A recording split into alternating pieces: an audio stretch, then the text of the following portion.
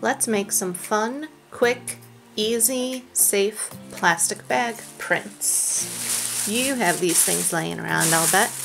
We need a plain old plastic bag. We need some washable markers.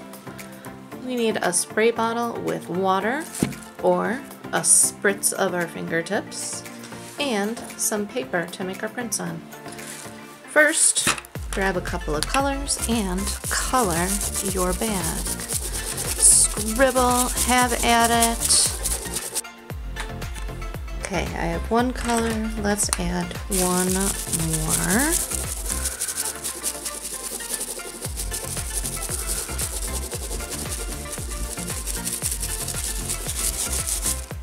Okay, gonna give this a spritz with my spray bottle.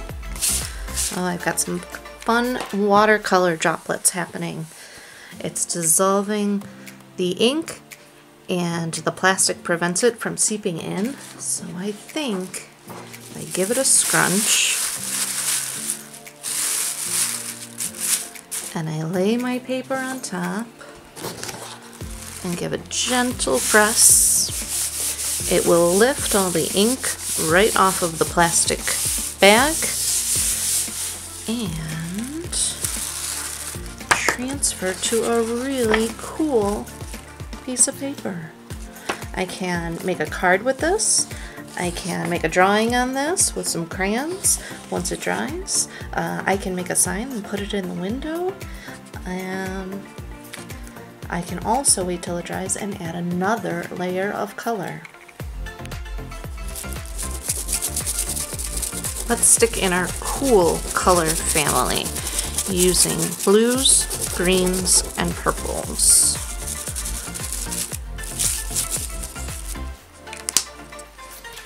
Make sure that cap is on tight so our markers don't dry out. Only takes one spray of the water so that it doesn't run all over. Didn't take very long for my other print to dry. I'll lay that right on top. Let's go this direction this time.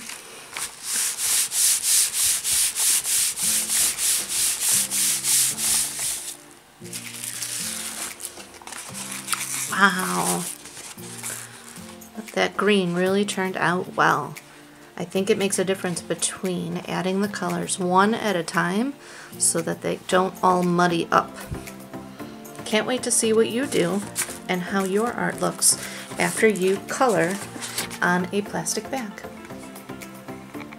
It's gonna be most helpful if we use washable markers. Permanent markers probably won't work. We can scribble and we can fill up the space however we like. I'm gonna stick to my same color family, but not add more than 2 colors. We can add layers of color in a minute. The next step is to give our colors a little spritz of water. Oh, and you'll notice the droplets of the water are mixing in with the colors of the ink.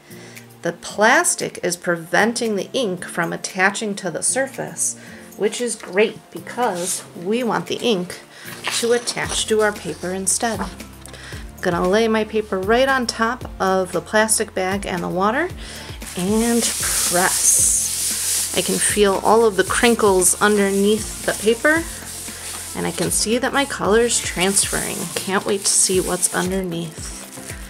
When I lift, I have a beautiful watercolor print. Looks pretty great. I can use this to make a card. I can use this to make a poster.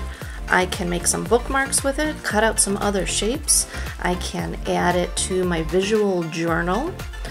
I can send it to a friend or a grandparent with a special note that says I miss you. Let's see what happens if we add another color. So I'm going to go right on top of our plastic bag again. This time I'm using purple.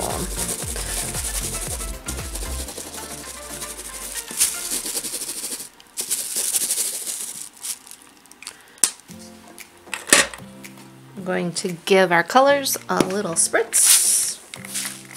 Might be able to see them pop out a little bit better on the screen now. And I'm taking our dried print from the first round and I'm going to add the purple. Let's do it horizontally this time, vertically this time.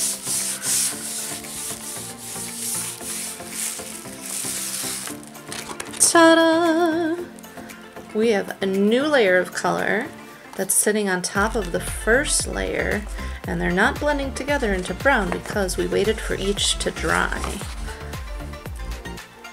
Keep adding layers of color until you feel like it is finished. Have fun!